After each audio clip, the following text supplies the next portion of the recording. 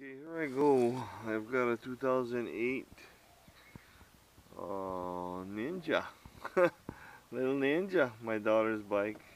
What's happening is she's got a height challenge, so I'm going to put this lowering link kit on, and I was thinking, well, how am I going to lift this doggone thing up? Because as you can see, the underneath, you don't have nowhere to put a jack.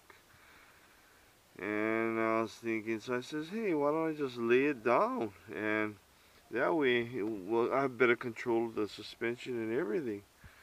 So let's see how this works out. Loosen up the nuts over there and see if I can do it this way. I don't see anything on the internet about this bike. This is a 250 model, but they haven't all changed much anyway. So let's go. All you're going to need is a 19 and a 17. On the bottoms is the 17s, and the tops is 19s. Once you've got both of the nuts off, just pull them out, put your new dog bones in, and go from there. See, the dog bones kind of look like this. I got them online on eBay for about 30 bucks. You can probably get a better deal. As you can see, this is going to be a little bit lower than what it is right now, and if I have to drop it even lower, then I'll do it. But see, by doing this way, you have better control of the suspension and really not having to work too hard.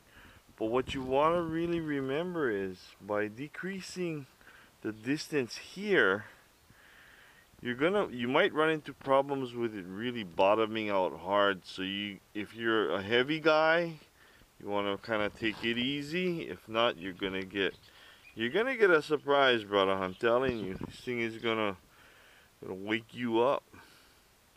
All right, aloha, malama pono. Yeah, it's not that difficult.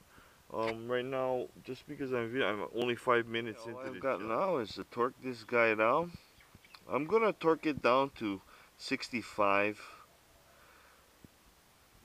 You can torque it down to whatever you want, but I'm gonna take it to 65, and that should be good. There we go. The lowering has been completed. Everything is torqued down. Make sure you don't lose the dust and grease seals that go in between. There's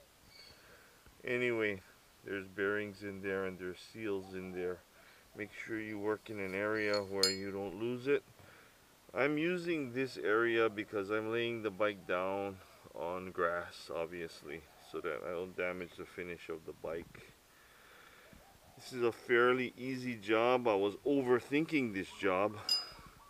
Then I had the bright idea of using grass, going back to nature. Aloha.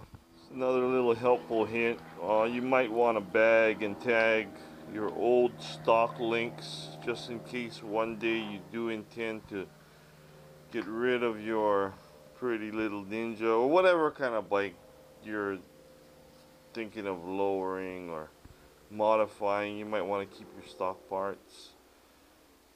Alright, this pretty little Ninja, there's another problem with this one in the fuel tank. I'll have a video on that one as well. The fuel gauge doesn't work. Alrighty.